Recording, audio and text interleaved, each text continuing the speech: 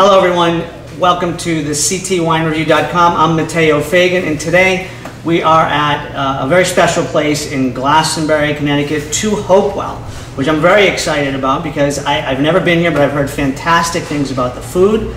And we're here with David of Two Fly Wines, a local importer here in Glastonbury, and Anthony, call me Tony Walker, from Minnow Creek Wines from Adelaide Hills in Australia. Gentlemen, cheers. Cheers. Cheers. Salute. Salute. Good health. Hey, wait. we gotta talk about the wine first. Now, first of all, I have to mention, any of you that are coming out to Hopewell and you're using a GPS, I just feel like I just had a little preview of Australia. I was heading on 84, and I actually ended up by the ferry, which your GPS might send you by. If your GPS sends you to where a ferry pickup is, turn around and go the other way back into another area, because it took me down this giant. I was on this.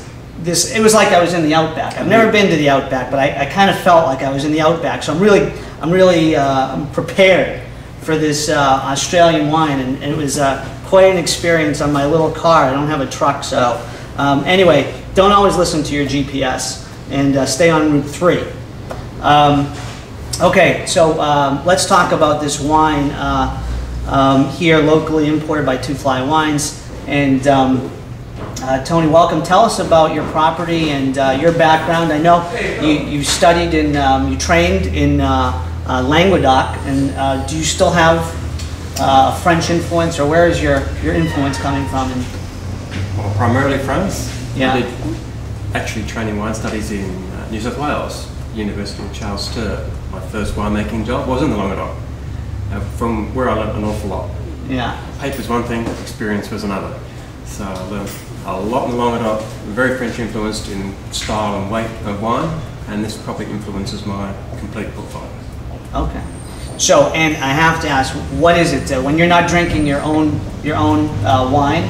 Whose wine are you drinking? Not necessarily a producer, but what wines are you looking for? Probably medium white reds. Medium white reds. When I do drink red wine, medium white, agreeable tannins rather than aggressive. Yeah. With fruit balance, so often wines from Chianti, Côte d'Aron, right? Things of that style. Okay. Tell us about Adelaide. Adelaide is wine heaven, wine capital of Australia, of which McLaren Vale is one of the two most famous regions in the state, the other being the Barossa. McLaren Vale is 40 kilometres south of Adelaide and host to 60 wineries at the minute. Wow. And grapes have been grown there since about 1847. Okay. All right. Let's before we actually get into the wine here, we have to bring on the food, because as your site says itself, wine without food is like life without laughter. This is a quote from his site, and I think that's a great quote. And so, without further ado, let's break into some of the food. We have Bill Driggs here from Hopewell that's prepared a fantastic ceviche. It's great to have Tony here, and thanks for coming to Hopewell. We appreciate it. The wines that you make are fantastic, and you know, we're starting here with a white wine, but for one, the Shiraz is something that we pour by the glass here, and I don't think you can find a better Shiraz by the glass in any restaurant. I think it's a great wine. So, but today it's hot out, and so we're having some Suavignon Blanc, and so we thought maybe do something a little bit different, a cool appetizer, something chilled, and something a little bit different, and it goes great with this wine. I think a scallop ceviche. Very simple dish, easy to make, and a great summer dish. Goes great with the Sauvignon Blanc, particularly this Sauvignon Blanc, because, as Tony I'm sure will explain, has a little bit of Semillon in it, which is a nice, gives it a different kind of aspect. But this ceviche is just a little, essentially it's scallop cooked in lime juice. We added a little bit of pineapple, some spices, cilantro, and things like that to kind of bring out the tropical notes in the Sauvignon Blanc. And it's just it's a nice summertime on the patio dish that I think would go really well, and with this great white wine that you guys make. So it's a delicious dish. So great. Well, thank you. Yeah, it looks fantastic. We're going to dive into it. So enjoy. To right, as I say. To right. Absolutely. All right. So you guys enjoy. Great. Thank you very Bill. much. Thank you. Yeah, in the nose, you get that grassiness, but not over. It's grassy, but it's more of that It's more Sauvignon, a little bit more French fruit. grass than say like to go to the other side of the spectrum, like New Zealand grassiness. You know, it doesn't Yeah. have that real just mowed the lawn grass. It's more of a sea grass, like a This nose is very common to Adelaide Hills Sauvignon Blanc. It's Yeah. a little more restrained than New Zealand style, but the breadth of fruit on the palate is exquisite. Very good wine.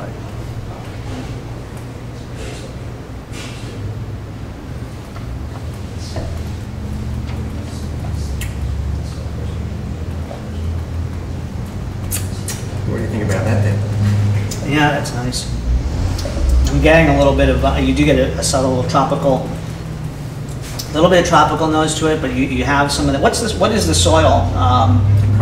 Up here would be primarily deep loams in Okay. Adelaide Hills, Yeah, well drained, good site selection, so you're getting afternoon sun, good canopies in the grapevine, so you're getting some shade as required, because it really does require some shade, Sauvignon Blanc, and an awful lot of investigation pre-picking. So Yeah. tasting, and tasting fruit, till you get that very fine window, Sauvignon Blanc, that just says, "Oh, I think this is exactly right." There's no Yeah. textbook, you just have to know that in your head, that's what you want. and it has a little more weight to it than a lot of the Sauvignon Blancs that tend to be a little much lighter. Yep. I think this has some nice weight to it, and I think we got to try it with That's this. an intentional thing for us. We've got to have a bit more weight and structure on the Okay, palate. So a bite of a I'm scallop. sharing with you, Dave. Here we go. Here. Oh yeah. You can really see the lime through that. Yeah, the lime.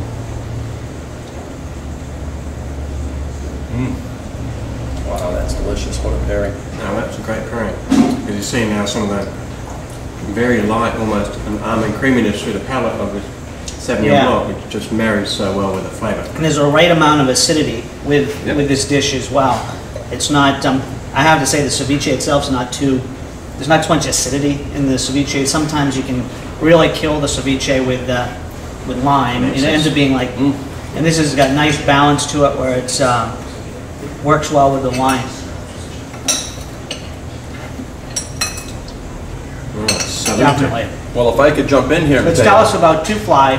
Well, this adventure started about 3 years ago. A fella from Glastonbury, Chris Didden, happened to be in Australia attending a wedding. And as a tourist after this wedding, he took his family to this growing region, the McLaren Vale, Adelaide Hills region.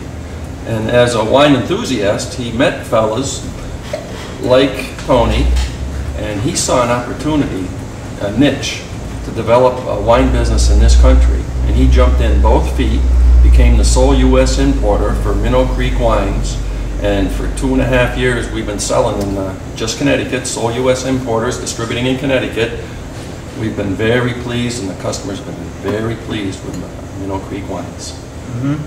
Yes, and I've tried. I'm glad I haven't tried the white before. I have tried the black Minnow. Black Minnow. Really nice fruit there. It's really got some great depth to it as well. Nice weight, not overpowering, and not too new world as some of the Australian has come. And you know, I do have to ask you is the Australian, you know, where Australia is right now, where you see it going as far as you know, separating itself from the rest of the you know, the wine markets, and where do you see the future of Australian wine? This is just my opinion. I think you'll see a lot more segmentation in the Australian wine market now. People have probably put a big blanket over Australia as simple, big, sweet, red fruit.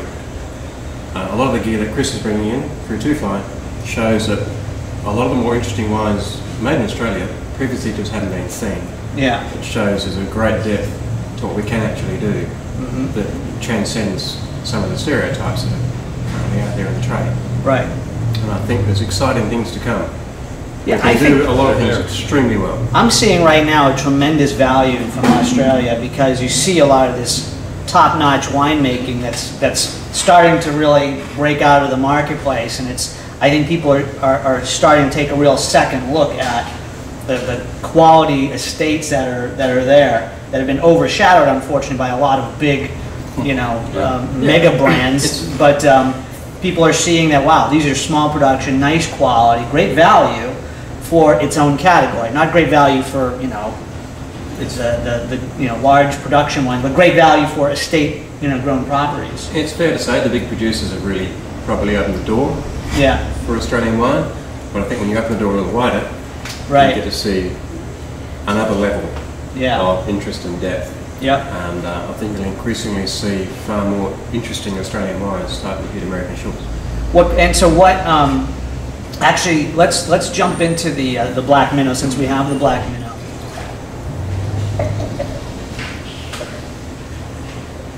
Now, what is the production level of the Black Minnow? 600 cases. 600 cases. Yeah, worldwide. 600 cases worldwide, really, for each? 600 cases of the Black Minnow, 700 cases of the Suavignon, 300 cases of Shiraz. Okay, wow, 600 cases, and this can be found for, you know, retail at very reasonable, around just over $20, you know, retail. That's a fantastic value. That's a great bit. I mean, for 300 cases. For one of its quality and rarity, it's astonishing. Yeah, and just that. You're getting this. I mean, it's just explosive fruit bowl in the nose here, and it's you get a nice cedar box and you know, a little bit of tobacco. You know, you always see something different every time you look at this. When people see oak notes, there is no new oak in this one. There's no new oak. Nope. No new oak in this. It's neutral oak, French oak. 3 to 4 year old French in America. Wow. So the idea is, for me, is to primarily have a structured fruit base, just backed up by some oak maturation as opposed to oak influence per se. Now the blend here is, what's the breakdown? Sangiovese, 65%. Cabernet Sauvignon, 20%. Yeah. And the balance being Malbec. Malbec, okay. How does Sangiovese doing in, how does Sangiovese do in Australia? Better and better. Yeah. 2 principal growing regions for Sangiovese. One is just below the Victorian Alps, as we like to call them, in our own small way. They're not very big Alps, but they are Alps. And the other in the Founder, where it's been grown for about 20 years now.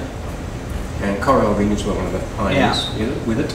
But this is the 3rd vintage of this that I had made. And I've just cottoned onto a very workable blend. No one that I know in Adelaide is using this in this mix. Sangiovese, Cabernet Malbec. Right. And it works brilliantly well. Yeah, it's nice. It's been one of the steadiest items in our portfolio for as long as we've been in business. It is we went around today introducing it to stores, but they've all had it. Yeah. So it's a very successful wine. Yeah. That's great. Speaking, and it will go with so many things. Food. Oh yeah, absolutely. That's for sure. It's very diverse. Again, nice weight. It's not overpowering. It's not too big and dry and over oaked, obviously. Okay. Well, I have to also mention, I have to give a special thanks to sponsor of the CTWineReview.com. That's Southington Wine and Spirits in Southington, Connecticut, where these wines are proudly featured. Several Two Fly wines are now at Southington Wine and Spirits, and of course, Minnow Creek is there. And also, I'd like to thank Bill Driggs here at 2 Hopewell for a fantastic food pairing, and Two Fly, of course. And Tony, any parting words? Well, people will enjoy these wines. There's very few of them in the United States, so if you really want to get your hands on them, get in quick. All right. Okay. Cheers, everyone. Thanks for watching the CTWineReview.com. Salute. Salute. Catch you later.